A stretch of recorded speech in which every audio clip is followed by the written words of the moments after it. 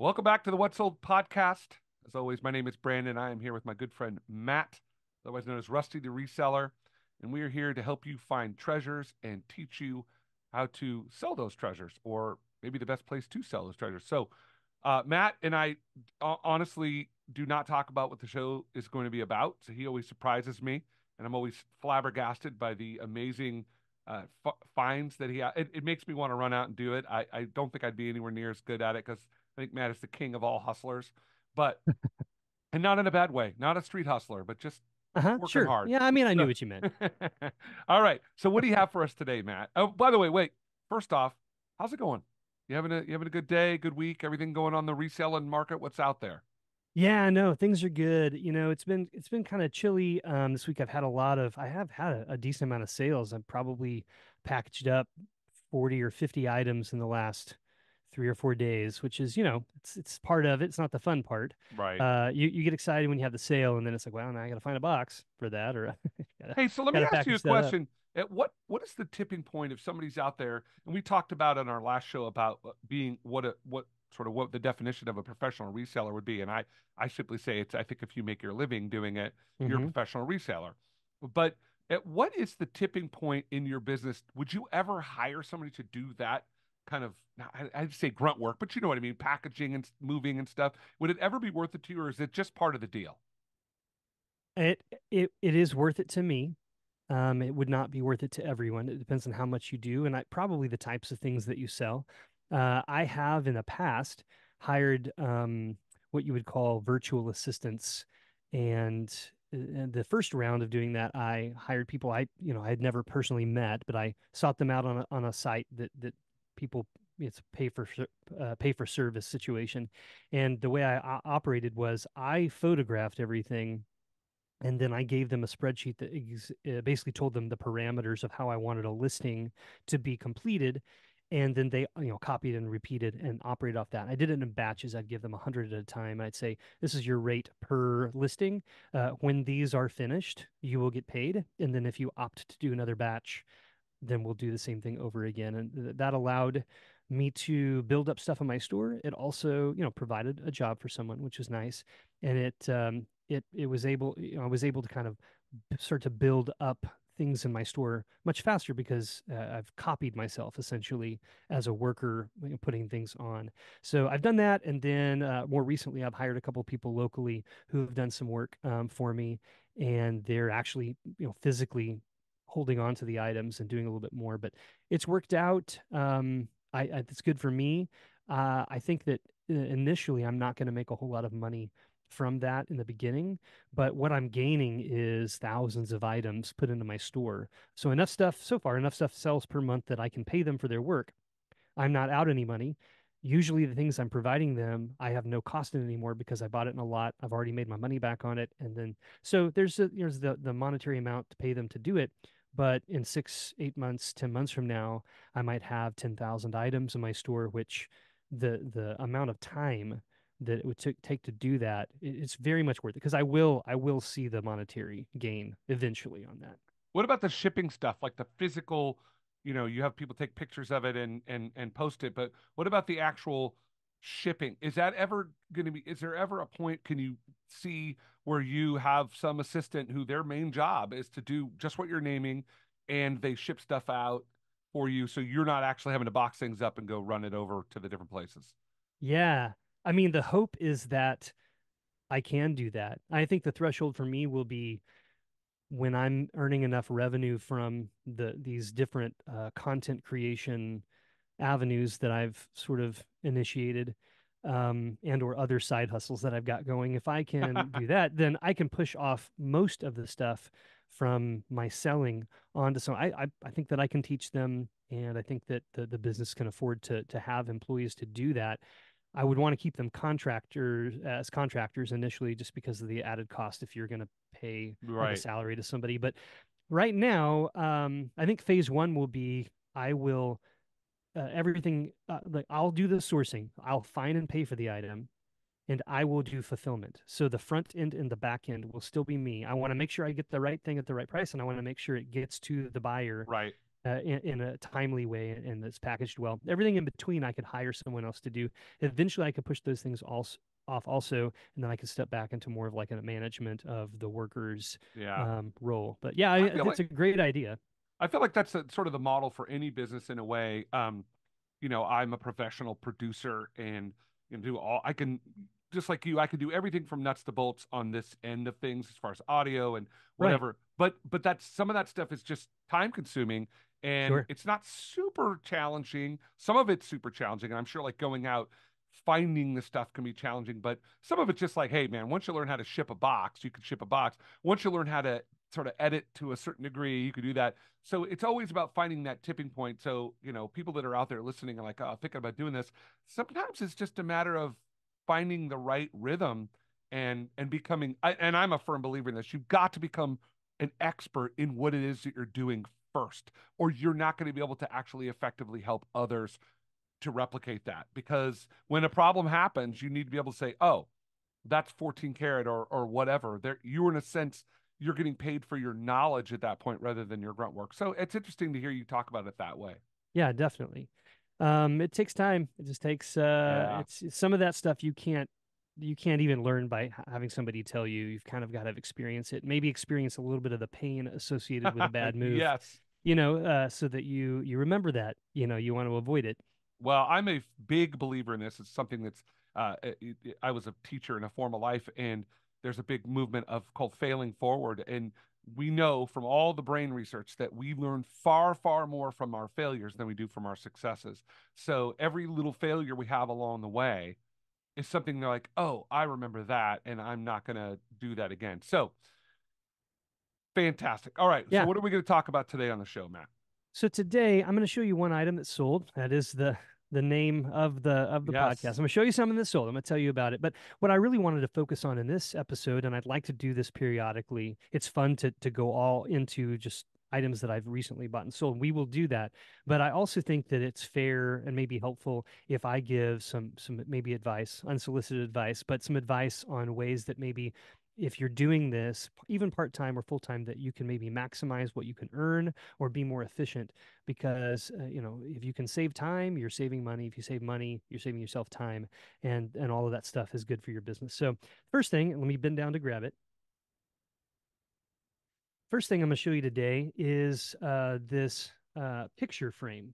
And this is, nothing really that special looking if you look at it. So on the front, what you're looking at is a frame that can hold two different um, 5x7 photographs. And it's got glass there. It's two, so it's hinged in the middle. It can open up and shut. It's just made to stand on its own, sit up, It or looks be like a leaned book. back.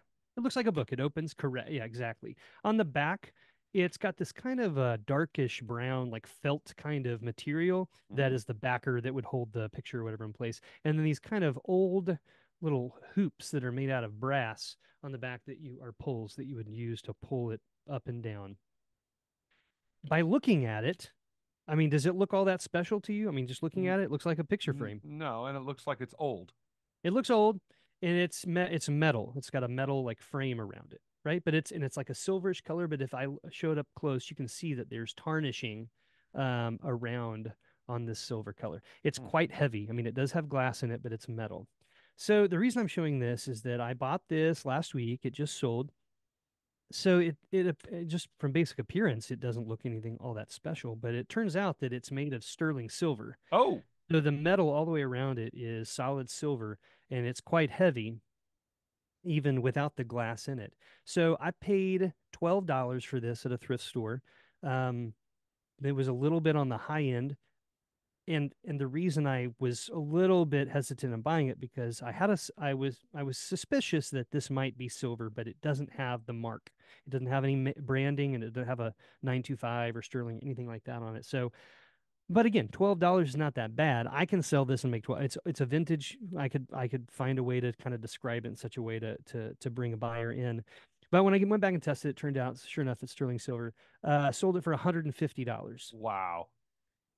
because it's silver and it can be polished up really nicely. You don't come across this very often, but I just kind of wanted to show this to say that this is one of those types of items that I think people in thrift stores and antique stores and stuff pass by without giving it a second look. Like if you're shopping for a picture frame, then you're thinking, I need to look for one of a particular size. But if you're not looking for a picture frame, you're looking for deals, you're not expecting that you could find a picture frame for 10 or $12 that can be worth 150 or $200. But if you didn't know, they do make or did, and even still some brands make frames out of solid silver or even solid gold. You can find them. A lot of times they may not be marked, and so there's a risk involved. It's all about how much you are willing to gamble. But this is different than gambling, right? If I go out to the gas station and I'm like, I want a Powerball ticket, and I buy it, and then I go home and that night I don't win, I can't go back the next day and say, okay, well, I didn't win. Can I get my $2 back? They'll laugh Yeah. at me. But something like this, if I spend $12, if it turns out to be worth silver, like this was, I make $150. It was a great risk. Um, and it turned out well. If I don't, it doesn't go in the trash. I sell it for 12 or 15 or $20 and I make at least my money back, if not a little bit more. So that's having a tangible um, item that I do the calculation in my head ahead of time that tells me that if it's this that I want it to be, it's great. If it's only this that is not as valuable, it's still okay. I learned something and I still get my money back and still I might make a little bit of money. And I mean, that's kind of how I operate with a lot of things that I buy. It's like a risk reward. It depends on how much it costs, that kind of thing. How much time do you spend? I mean, I'm sitting here listening to you, and I'm like, you walking into the thrift store, you see this. How much time do you think you spend per item, like thinking about that, like running that calculus, business calculus in your head? Oh, I spend a lot more time on things that I can pick out pretty quickly that I have experience with that I think might be valuable. Um, if I pull out my phone to do some research, I might spend a couple of minutes. I mean, I'll never spend more than 5 minutes on any, it doesn't matter what it is, because I should be able, with my, having done it enough to get the information I'm looking for quickly enough. And so I try to move quickly. I mean, in a lot of these thrift stores, there's a line before the door opens. And I'm like, oh, here's, Bob and here's, Dave. And I know that they come in, Dave goes for the toys, right? He goes straight to the toys. And Bob, he's a gold buyer and he doesn't. I know he just keeps it at home. He don't even sell it. He's like a trust fund kid, and this is what he does for fun. He's just got unlimited funds, What? essentially. And so like yeah, and so I know I'm like okay, where am I going first? And these guys are legit. I mean, they will straight up. It's like they'll trip you, they'll elbow you, like they want to they'll chat and it'll be all nice. And then the second the door opens, it's like they're cutting, they're And so if you and I don't do that. I mean, I don't. It's not. I mean, yes, I make my living at this, but it's not like if you get in there 2 seconds before me and you get that bracelet, that's a bummer for me, but that's just not how I operate. So I try to move quickly. So I try to research things fast because there's other categories of items I want to get to and look at.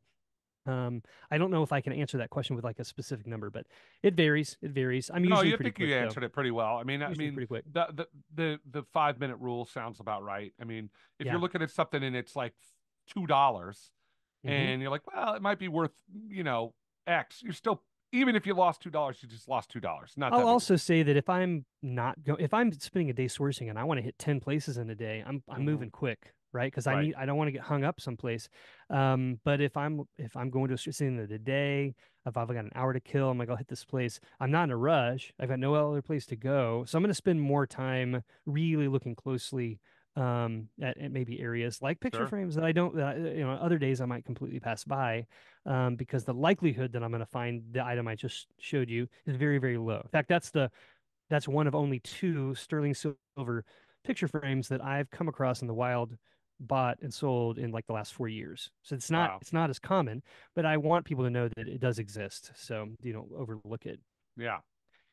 Okay, should I give a Yeah. couple of pieces of advice Let's for launch people into here? this. You know, obviously we've said this on every show, but basically our idea is to help people who are.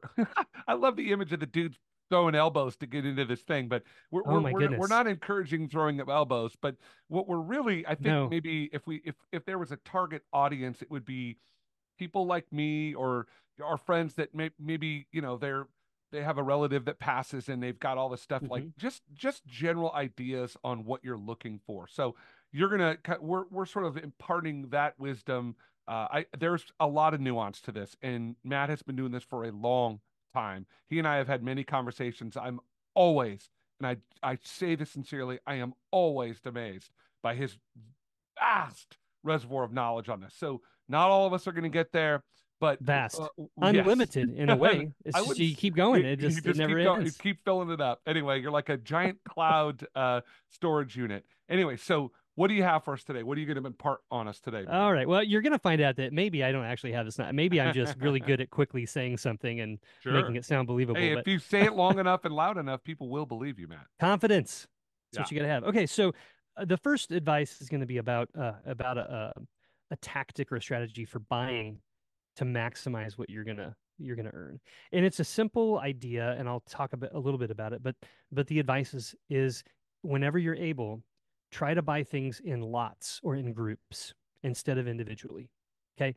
The basic idea here is that if you buy one thing, like this picture frame I bought, my ability to earn money is tied directly to one item. And so it's a yes or a no. It's going to be what I think it is or it's not. And I might still be able to make a little bit of money, but if I knew ahead of time I was only going to make $10 on it, I would have passed on it. I was really buying it because I was hoping it was sterling silver, right? So when I go to these antique stores, yard sales, estate sales, and I see a bunch of tools, I see a handful that are nice and I think I can make a good sale on. I don't just pick up those three or five things. I go to the person, I say, hey, like, you got some great stuff here. I'm really interested in these. I'm wondering, though, if you would give me some sort of discount if I buy 20 or 50. Or, Mm, I bought a big machinist's tool chest from the 1800s at an estate sale not long ago, and it was completely full of tools. mm, And they were like, it's the chest only. It's full of tools. It had taken me like 20 minutes to remove all the tools. And there were some tools in there. I was like, well, what if I bought, because the tools were all individually priced. And then there's this. So I was like, well, what if I bought it all? What if I bought all of it? What's the price then?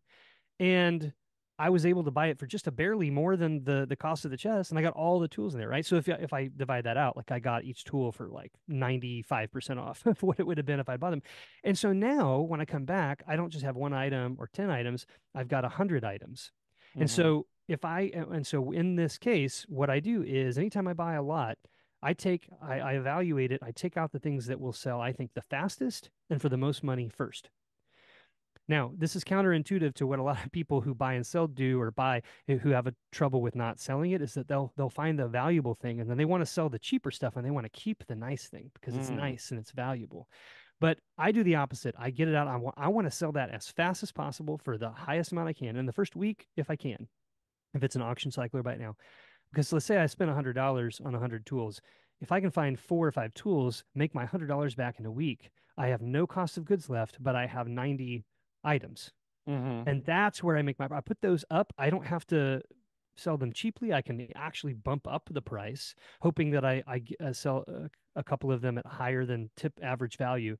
And then I just slowly lower the price over time. So if you have the ability to buy a lot, do that because the value of the money you're going to get back is leveraged across multiple things. And that helps you. That helps you because it gives you options with how you sell, and it also can help you build up inventory quickly. So buy things in groups. If things are out listed individually, ask if they'll give you a discount. See if you can buy stuff. I've bought an entire room worth of things at thrift stores before. I've bought an entire antique store before. And I went from no storage to needing like 6 storage units in a weekend. And it definitely worked out. Like I made more money by doing that. It was more work and I had to put extra money in to rent storage space, but it's still the value is there. So buy lots if you can. Does that make Let me, sense? yeah, let me ask you a question. So you look at a lot, you're a very skilled reseller. You look at a lot and you see an item that you assume it's probably pretty valuable, but it's within this bigger lot of tools or whatever it is. It Hmm. doesn't matter. Our last show was on pocket watches, but it's a big lot of stuff. And do you ever do a situation where you don't want to say, "Hey, that's really valuable. In fact, I'll just buy all this stuff because, whatever, I'll make my," but with the intent that you're trying to get that one item without them knowing that it's really valuable. Yeah. I don't know if I have a particular strategy necessarily, other than just to say, like, let's say sometimes I buy these little bags of broken jewelry. It's already discounted because it's pieces that are broken, and they want $3 or $5 for it. I look in there, and it's mostly broken. Most people say it's just trash. Like, why is it? Are they even trying to sell that? Why not just throw it away? I'll look and I'll see a piece that looks like it's silver. Or I see a piece that looks like it might be gold filled. To me, that's enough. It's $3. I could, if that one piece is what I think it is, just that one piece, I can make money on this. That's an obvious buy. I buy it, whether that works out or not, I got the rest of the things I sell and make it. If I go out and meet with somebody and they've got some jewelry, like I've bought private jewelry collections from people before, and I'm looking at stuff, there's a combination of costume jewelry and gold jewelry. I know that the gold jewelry is more valuable. I know it's going to sell faster for more money. The costume jewelry, though, it is valuable. But I focus on on the gold jewelry because that's what people would think I would do. And also, I kind of want to act like I'm not that interested in the costume jewelry. Like I'm really interested in the gold. So if they're like, "What's this price for that? What's this price for this?" And I think, well, what if I bought all of these? Can I get a discount? They'll give me a discount on all of the gold jewelry. Great, I'm already in a good place. And then I say, well, these are kind of nice too. Like, well, what if we just did all of it? Then I get all of it in, added and another discount. So it ends up being like I could sell one or two pieces of the gold jewelry, make all my money back. I've still got some gold pieces and I've got all the costume jewelry, and that's where I'm really going to make my profit. So, um, I'm not actually asking them, I'm not giving them a price. I'm like, well, this is only worth this, I'm only going to pay this. I usually just say, what could you do? I want them to. This is kind of counterintuitive, like the whole idea of negotiating on prices that you're supposed to put the first number out there because the price that ends up being what you decide on is usually closer to the first number that's discussed than any other number. So, that's why a lot of times people will lowball people. I don't want to offend them. I know it has value. So what do you think? And then they give a number and I say, okay, that's totally fair. But what if I added this to it? Then what? And I kind of let them, I want both of us to be happy at the end of the day. Yeah. So I'm not the biggest haggler. I don't think that that's why people would follow me, and you could take this advice and then you can be even more hardcore about how you negotiate than I do. You might make Yeah. more money, but it has worked well with me, and I've maintained a lot of relationships by kind of my strategy here. Yeah, and if I imagine that if you're going in there and you're just basically, playing hardball with every single person you run into, and it's like any business, they're just going to look at you as that person. They're not. I mean, there has to be Yep. some give and take. It seems. I go to the same places too. So like they know me by name. Now I don't want them talking about me with like, oh, you this guy. He's just like, oh, when he comes Right. in, I know it's the same old thing. I want them to like be like, oh, Matt's here. He buys stuff here all the time. Great. I'm probably gonna sell something. I want it to be like that. Yeah. Um, And okay, you're so more the next likely going to get someone that's going to, if they find something that they think you might be interested in, they might steer it towards you rather than the guy that's the jerk. Oh man, lots of opportunities have opened up as a result of that. Just even talking with other customers. I've had times when I'm having a conversation with a worker or a manager about a thing. They know me, blah, blah, blah. It comes up that I buy and sell, and then the person's like, well, I have some stuff at my house that I need to sell, or I just got some things that would you ever do that with? Yeah, I do. I help people sometimes. They give me their phone number or they get mine. And then I end up going and buying a bunch of stuff from them. And it's just because I had a conversation. Now, if I had been haggling on a $5 item to get it for $2, walked out the door, I lost out on that opportunity. Yeah. Yeah. So, Sometimes it's better to make the long-term play than the short-term play for yes, sure. this is a marathon. I mean, if I'm going to do this long term, this is a marathon. This isn't a sprint. It's Right. not just about this month or this year. So, Right. okay, so that's about buying stuff, and that maybe that's too obvious. Um, Now I'm going to talk about a couple of sales strategies, and I sell primarily on eBay. Probably 85% of what I sell is on eBay. So, one thing I'm going to say about eBay is I recommend that people who have things in their store, whether you have two items or 10,000 items, is that you weekly, if not more often than that, go into your store and take all of your items out of the store, like delist them. Don't delete them. They're still there, but delist them. Take them from being live to being saved, or essentially. And then go back in and then instead of hitting relist, click the button that says sell similar item. What happens is, and you can do this with 200 items at a time, like bulk delist them and bulk relist them. The reason you want to do that is that every day, every hour, every minute, other people across the world are listing things, the same thing you have or in the same category you have. And so, like, if I list this thing and then 10 more come in right after me, and then 10 more after that, and then eventually, after a month or weeks, months, my stuff is way down. And that's not the stuff that's popping up as the new items that have been listed when people are Mm. searching for this. So if you delist it, if you were to relist it, that doesn't actually work because there is a number assigned to your listing. And if Oh. you relist it, it's going to relist it with that same number. It's going to go back to the same queue. But if you hit sell similar, it essentially copies it perfectly. There's no change in it. Copies it exactly. It just assigns it a new number.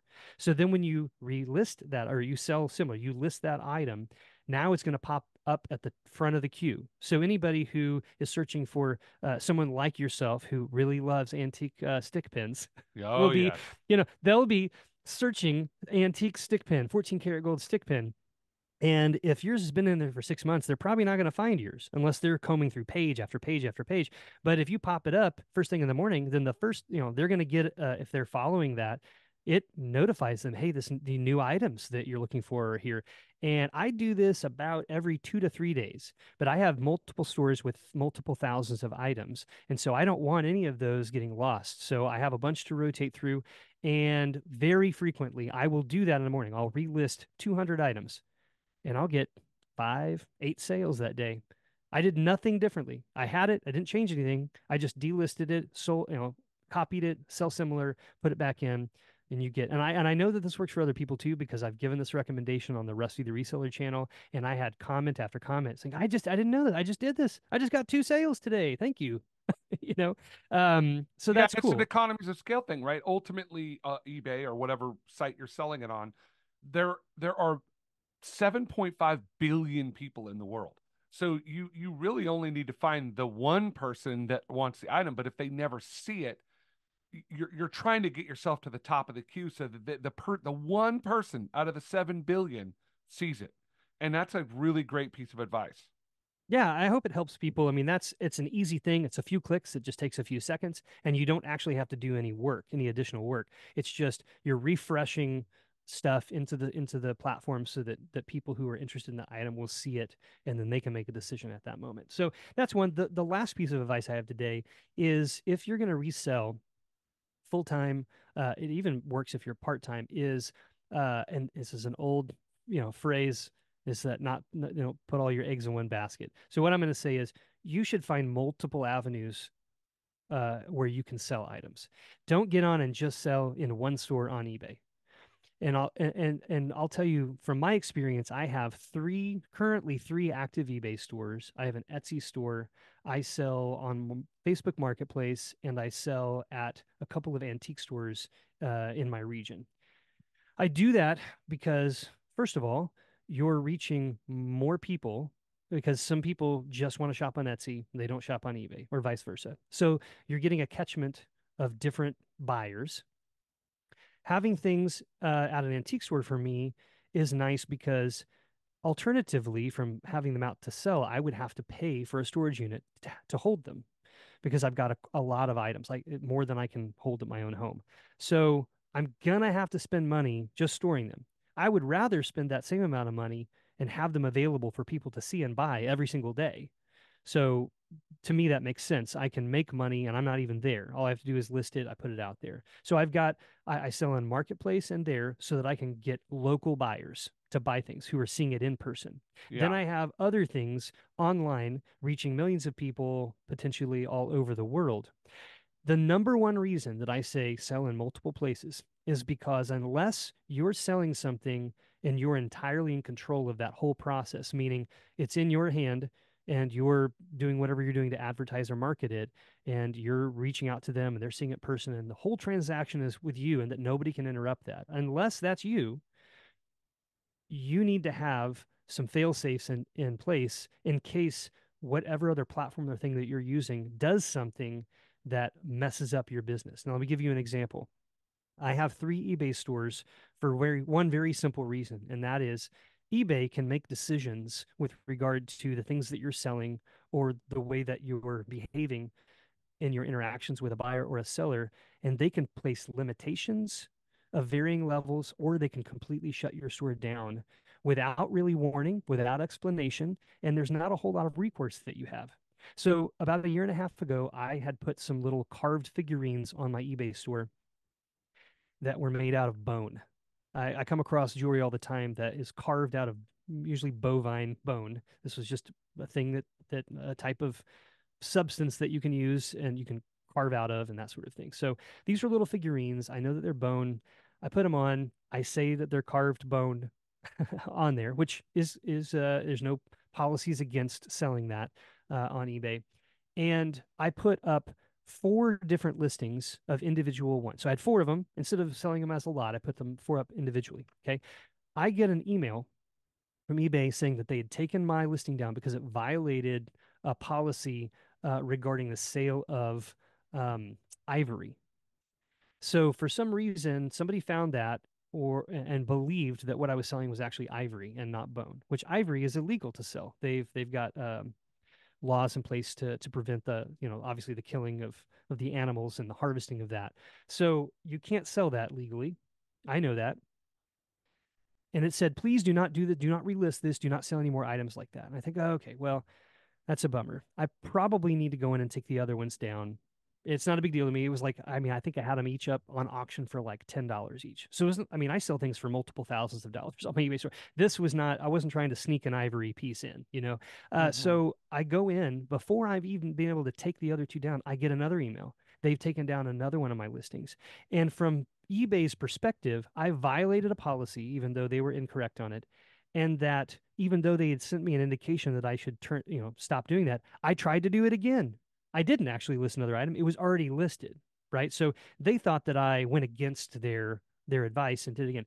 So they placed a limitation on my eBay store, which meant from that point on, I couldn't list anything in that category of any sort of carved item.